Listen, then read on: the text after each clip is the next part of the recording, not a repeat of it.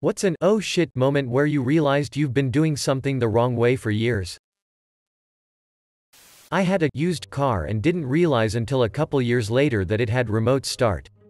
Person buying my now more used car, this has remote start, me, no person, pushes button. Starts car, me.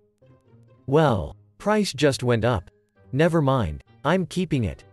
When I was 5, a Pizza Hut employee told me that the powder on the breadsticks was called fairy dust. Ordered extra fairy dust on my breadsticks until I was around 14 when an employee said, "Do you mean garlic salt?" It still devastates me to realize how obtuse I was. I worked at Pizza Hut from 16 to 21. We called it fairy dust. It wasn't very long. But when I was learning to drive, my dad was explaining the rule of thumb regarding a safe distance to be behind the car in front of you. I thought it meant to hold your thumb up, and if your thumb didn't cover the entire car you were too close to it. When he caught me doing that, he asked me what I was doing. When I explained, he burst out laughing. Then considered it. And concluded it wasn't a bad idea but perhaps a bit distracting. We bought a nice liquor cabinet. We got it delivered and noticed it was a bit shorter than we thought. No biggie. 3 years later. We're moving. Lift up cabinet and these beautiful, ornate, screw-on legs wrapped in tape and bubble wrap fall off the bottom. Looks so much better now. Until last week, when my father-in-law would made a phone call on his very basic non-touch screen flip phone, he would open the menu. Scroll to the phone icon. Open it. Hit the soft key for contacts. Scroll to the person he wanted to call. Press OK. Then press the soft key to call. When he mentioned how he preferred his landline because he could just dial the number. I said, humor me. Just dial the number and hit the talk button. I've never seen a man so simultaneously grateful and embarrassed. Couple years ago I was trying to open some toothpaste and had to break the seal of the tube. I used to look for something like a nail to break it. Then one day I looked at the pointy end of the cap and thought, what if I could use this to break it, and it did fit and broke it effortlessly. And so did every other tube product I had in the house and their respective cap. My mind was blown. Since the dawn of time, I would pick up the silverware and utensils out of their tray in the dishwasher and put them away in their drawers, then go back and pick up more out of the dishwasher. Then one day I saw my wife lift the tray out of the dishwasher and I legit stood there with my mouth open. When I was a kid I loved drinking coffee but didn't know how to make it. My mom taught me, but the coffee ratio she told me to use was like 1 tablespoon per 1 pot of coffee as opposed to the actual ratio 1 tablespoon, 1 cup of water. Fast forward about 13 years to a couple months ago and I was reading the back of my Folgers coffee thing and there was a little diagram showing how much to actually use. I then realized my mom had told me the wrong amount, so I A, wouldn't drink all her coffee. And B, wasn't super hyped up going into school. I always thought eggplant tasted itchy. Like itchy was a flavor. Like sour or salty. Fed some to my baby and his face turned red wherever the eggplant touched. And I realized we're both just allergic to eggplant. And itchy isn't a flavor. Apparently the red ring around the bologna is not supposed to be eaten. My mom has been pronouncing Massachusetts for years and no one corrected her because they thought she just had strong feelings about Massachusetts. My mother cannot pronounce that or Mitsubishi. She tries but same outcome and Mitsubishi comes out Miss Yo by CHY. I lived in a house for 6 years with a bathroom with no shelf or cupboard to put toiletries into. I was very disappointed and ended up using a windowsill that was way too small to fit everything.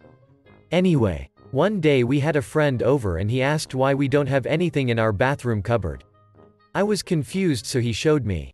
It turns out that the mirror I had been using for 6 years has a hidden compartment behind it. It was a mirrored door to a mounted cupboard on the wall. I was astonished and immediately moved all my stuff from the window into the new space. My friend was baffled that I had never figured out there was a space behind the mirror. There was an obvious gap between it and the wall that I somehow failed to notice. No one really ever told me you don't need to buy shoes with the 2 fingers space in front of the toes after your feet stop growing. I had been buying an entire size too big until about age 23. 23. One day in college I decided to try a pair of Merrell barefoot type shoes and after reading the sizing guide. Bam! Mind blown. It's terribly obvious mistake I 29F like to blame on being an only child. But really I'm just AF king moron. Well, this was a few years ago. I was the director of IT for a very large company. I was given a new cell phone and told to set up my voicemail. I don't know that when I recorded my name it would be played to whomever I leave a voicemail for. Well, the name I recorded was Duder84 Corporate IT God.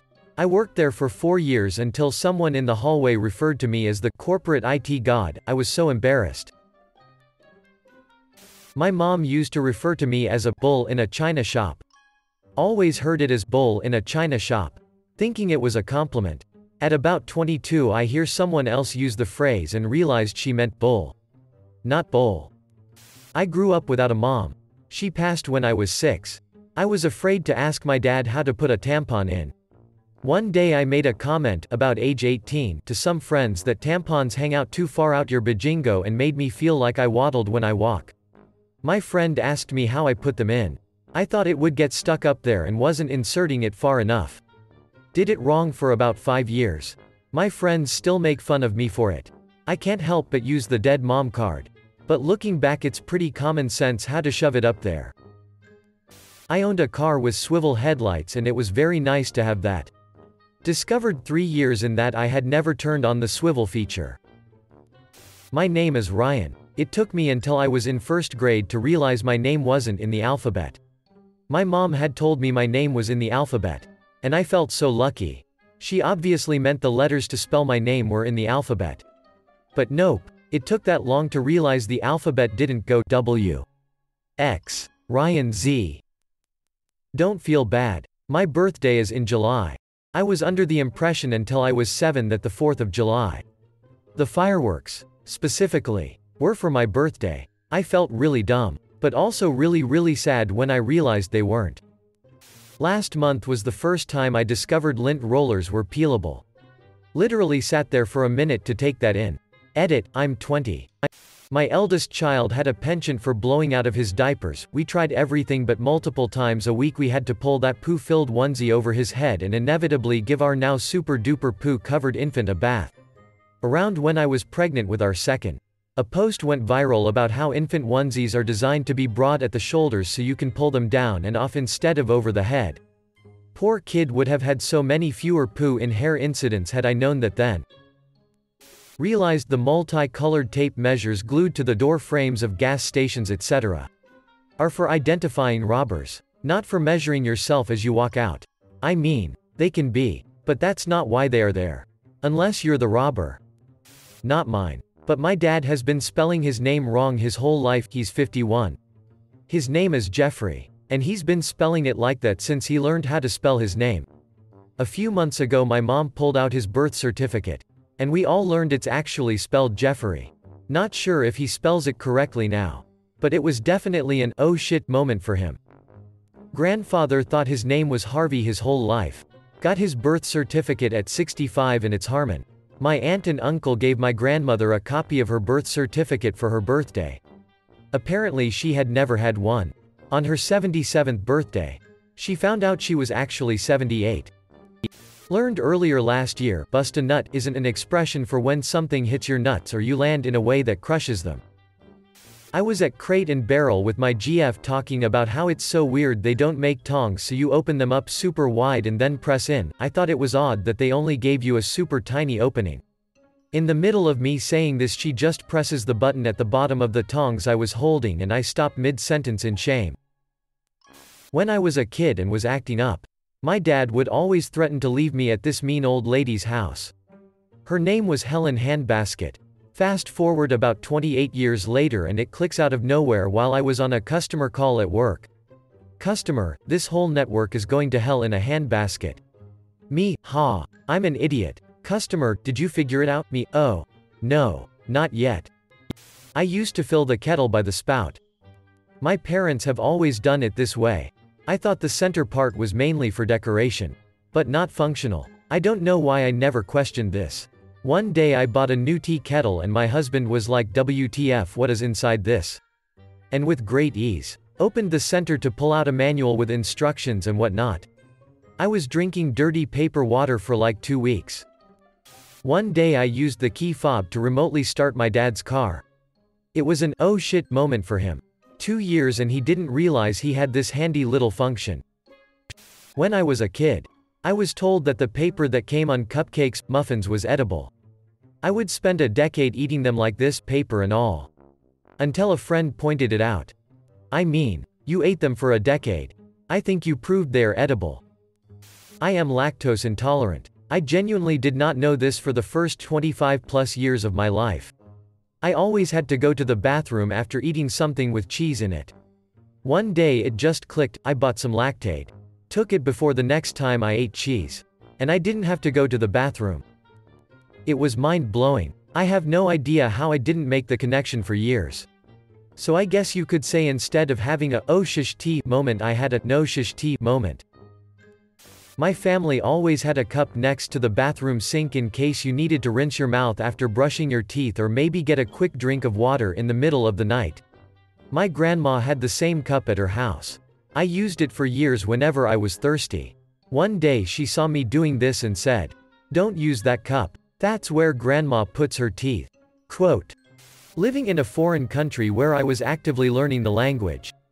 Social cues go a long way when learning a language on the spot.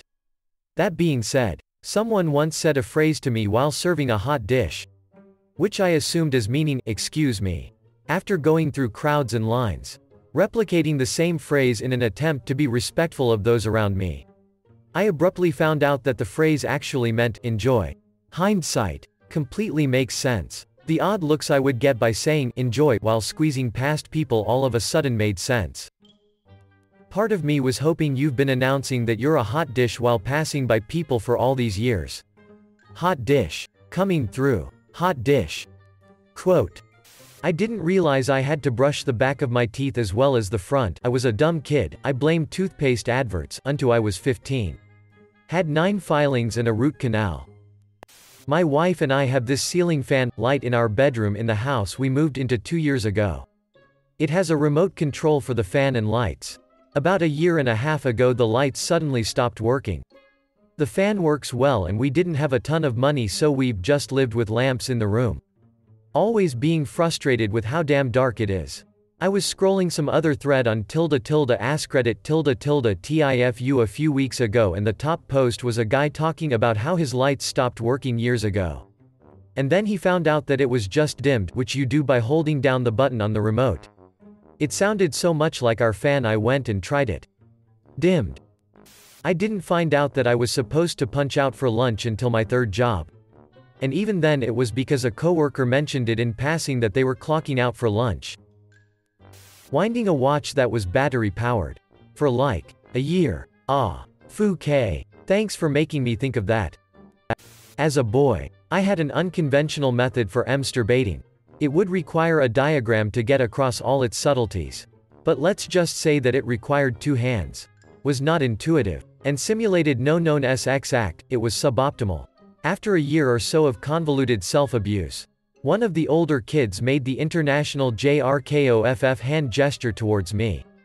My jaw dropped. I instantly knew that I had been doing it wrong all that time.